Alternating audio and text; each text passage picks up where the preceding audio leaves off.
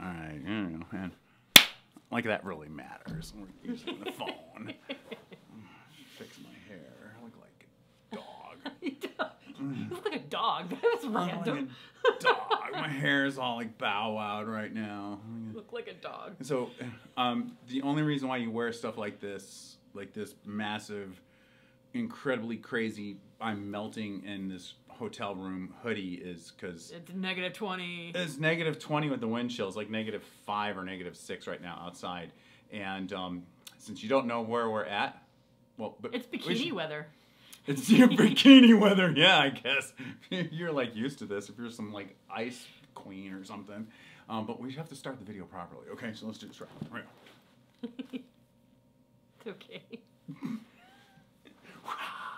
Good morning, good afternoon, good evening, everybody. This is David Esquire coming to you live from EPHQ. Rochester, Minnesota, and welcome. This is the second take on the video. We got like almost all the way through, and then I realized my stupid microphone wasn't plugged in. Way to go. Anyways, so I'm gonna act like I'm telling this for the first time. It's actually the second time. But no, seriously, and all jokes aside, you guys, for about the past 6, almost 7 months, this all started 6 to 7 months ago. I've undergone like insane amounts of testing, blood tests, scans, pokes, prods, you name it, just ridiculous amounts of testing. And it all started because I still can't taste, smell, and at the time when we launched this campaign, due to long COVID. Yeah, thinking it was long COVID and causing ridiculous amounts of COVID amnesia, like, I don't remember anything. I'm like, I'm not as bad as 10-second Tom, but I had my moments, or have my moments, I should say, but I wanted to get to the bottom of it. I just was getting really frustrated that it just wasn't getting any better, and I was going on my 3-year anniversary of not tasting, smelling, or memory loss. So, to sum it all up, there are some things that I'm not ready to disclose yet, because I'm just not going to accept the answers yet. But there is something that is happening tomorrow morning at 9 a.m. We're down here in Rochester, and for anybody that's in the Minnesota tri-state area, in the middle of Rochester, Minnesota, there is the Mayo Clinic. It's a world-class hospital. Incredible hospital that's really has done a lot for David since we've gotten a great neurologist. Yeah, Dr. Muhib Khan has been the neurologist that has spearheaded this entire process, and I've got some tests and we're getting more tests done. But the big thing, and the reason why I'm here is that, excuse me, tomorrow morning at 9 a.m., Tuesday, in the day of our Lord, the 16th day of our Lord, year 2024, of the month of January. I'm doing my best to have levity here. It is a very serious situation. I'm being admitted to the hospital and having a 4th heart surgery. Not a 4th consecutive heart surgery, but this is my 4th heart surgery since like 2006, 2007. And for this one, I won the genetic lottery. I disagree with the doctors because I never had the issues that I'm experiencing right now prior to COVID. Or we have such an awesome doctor that this heart doctor or this neurologist finally figured out what was wrong. Yeah. That's what I think. It's like you got such an awesome doctor that is like, oh, looky here. Look what you win. Winner, winner, chicken dinner. No, they found it. Yeah, so they found it. After all the surgeons from Minnesota to Newport Beach, from Hoag Hospital to Northwest and everything in between, nobody else caught it, but they caught it here. And what it is in the middle of your heart, there's a wall that separates the dirty, contaminated, used blood and the blood that is clean. This is the way I understand it. And in that wall, there is a hole. That hole we all have. You have it. Kristine had it. Well, you either have or had it. Kristine had it. I had it. But apparently, according to the doctors, mine never closed. So this is where I disagree because I didn't have... what the best way to describe the symptoms that I experience is that if you've ever seen any of the Alien movies, like the Alien series, it feels like an alien baby bursting out of your chest at times. I thought I actually got AFib from COVID, but no, it's this. The surgeons thought they could put me on medicine, and they looked and they're like, no, you're like, the hole's just not fixable with medicine. They actually have to go in and install a device to fix that particular anomaly in my heart. And so tomorrow morning, it's like a patch disc device thing. Of course, the first thing I'm asking is, am I going to be Iron Man with like something here on my chest, or having cables coming out of me, nuclear reactor, anything to make me superhuman, even more super amazing than what I already think I am in my head. And he said, no, it's just a device that they are going to put in, and it's supposed to fix the issues I'm experiencing, and then over time, my heart, my body will just kind of form scar tissue over it, and then like fully close it down. So it is scary. To be really transparent, I'm really freaking out. The first 3 heart surgeries I had, it was like business as usual. This one, I'm extraordinarily spooked. I'm just freaked out, and doing my best to kind of keep it together, be a man for the woman. But anybody that's ever had in a situation like this, it's really challenging. So what I'm wanting to do is let you know what's going on. Some of you, seen that I haven't been around as much over the past half a year-ish. Some of you that have been working with me or know me know it's like, well, yeah, David still can't taste. You're kidding. Still can't smell. No way. And he doesn't remember your name. Not that bad. But there are moments where it's like you could have had a conversation with me and I wouldn't have remembered 2 days later. Like literally just sketch brain. But the biggest there's a whole story behind that too. And what doctors think about what's going on with that. Right. But the video is already at like going on 7.5 minutes of me rambling. So I'll just do my best to finally cut to the chase. Not as bad as How I Became the Caffeinated Photographer movie, but close. But anyways, what I'm reaching out to you guys is your prayers. I really, as you know, I do believe in the power of prayer. I do believe in miracles. I do believe, obviously you guys know I believe in God. And that's a whole other discussion, so I won't talk about that. But even if you don't pray or believe in God, just whatever chi or energy, thoughts, it doesn't matter. I believe that we're all connected one way or another, and I need all of your love and support and prayers right now. Like I said, I'm scared to death about this procedure tomorrow morning. We just got the word. I go in at 9, and it's like 12 hours from now. So that's really what's going on. And I debated whether or not I wanted to share this, and I wanted to keep it private. But you guys know I have a hard time keeping things private, and I tend to share with you what's going on.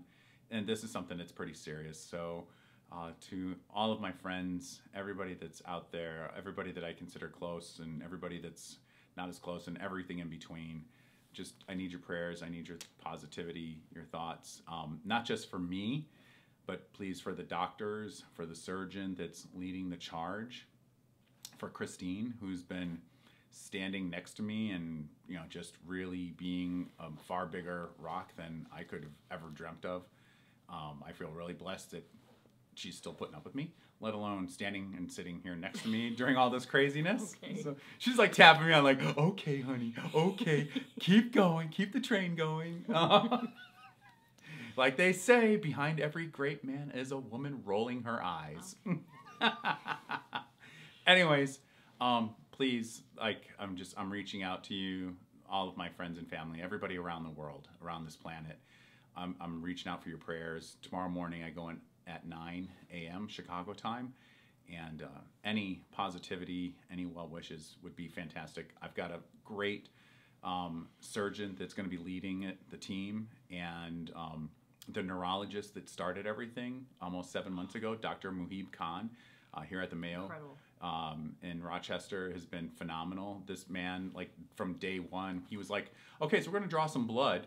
Get 19 vials, like 19. It was just like click, click, click. It just kept going, and I'm sitting there, and then from there, it was like every imaginable test and tube and everything that you can think of under the sun, from Rochester to the sports clinic in downtown Minneapolis for the Mayo as well. So I just feel really blessed. I've had some great doctors and people. Blessed that this is not open heart surgery. It's not. Yeah, they're not going to flay my back like in Game of Thrones and Vikings. They're not going to do that to my chest.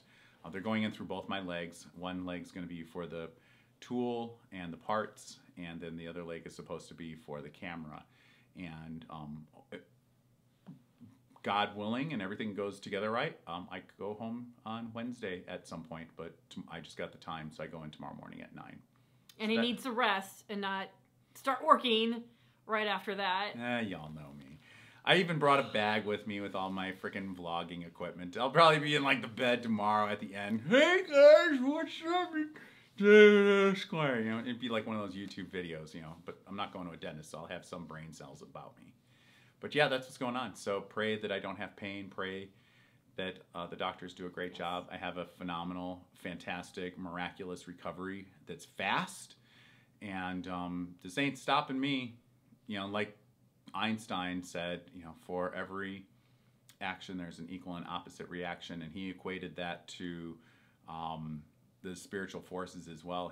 Einstein also believed that for every positive thing that we set out to embark on, or every positive bit of us, that we will experience the complete opposite negative forces working against us. And let me tell you, the drive down here sucked. Cold, Mini Cooper, high performance suspension, and I'm still, whoa. It was pretty intense. So yeah, that just means there's great things ahead of me. I think I recently shared something on my Facebook wall that said, something people, the enemy doesn't break into an empty house, that sort of thing. So there's some great things that I believe God's got ahead of me, that He's got me slated to do. So I've got some great doctors, but I do believe in the power of prayer, miracles, and God, and I need all of it from you guys. So I'm reaching out to you guys, the prayer warriors out there. Please pray for me, pray for my doctors, pray for Kristine. Pray for my two brothers to help keep their heads from spinning off their shoulders. My brother Jason, my brother Tony, and then all my friends that are, going through this with me. And I just really appreciate all of you guys. And stay tuned, because over the holiday season, I've just got quite a bit under wraps right now that I'm getting ready to just like kind of mesmerize and wow you with, and just totally blow your minds with. Y'all thought I Am Not a Mictographer was crazy. It's about to get real. All right, so let's wrap this up, you guys. I think I've got a hoodie somewhere in here. She got a hoodie too, so we're gonna do this right. We're gonna do the hood, the Rochester hoodies. Can you see me now? Can you see me now? Can you see you now? Can you see me now? So that's it. And this is David Esquire coming to you live from EPHQ Rochester, Minnesota. Happy New Year. Yay. But please, I need your prayers, your thoughts, and for me, for Kristine, for the doctors, for miraculous recovery. And stay tuned for an update. If I don't update you, you'll hear from Kristine. She'll drop something on my wall, but yeah, I want to drop something. I want to do another video. I try to stay off Facebook. It's just been social media. Social media. It's a disaster. That Vicky Valancourt, she's the devil. Facebook, that's the devil. My Bobby Boucher, he ain't played no foosball. And I'm writing a song about it too, so. Ooh, oh, you did. Wait a minute. You did not just. You heard it right here first. You heard it. You heard it. If you thought it's 10 years in a making. Wow. Great things don't happen overnight. No, my, you can't believe you just sneak slipped that in. She's like, oh, and by the way, would you like to buy some candy? Would you like a gold watch? Wow. Okay, well, you heard it first right here. Right here. You heard it. I can tell you, you could compile all of Kristine's music and vocals and everything else that she's done, and put it all together, and it is a shadow. I'm only dropping one out of all of it. It is. Everything that she has done in the past is not anytime soon, so don't get your hopes up. Is a dull shadow of what she is making right now. And okay. And anyways, and then not only that, but it's like, as you may or may not know, but in my humble opinion, I am H.O. I'm not a hoe, but I am H.O.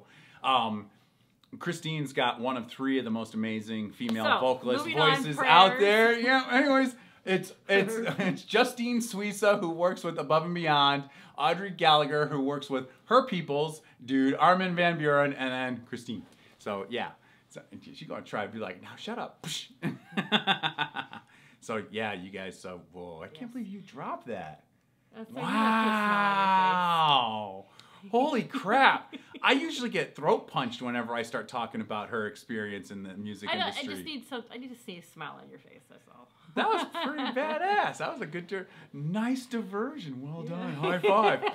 I'm high-fiving myself for her amazingness. Yes, good job. All right, that's it, you guys. I'm going to wrap this up. Until next time, remember to do one thing, and one thing properly. It's over here on the other side of this amazing camera, wrapped in plastic. Stay caffeinated.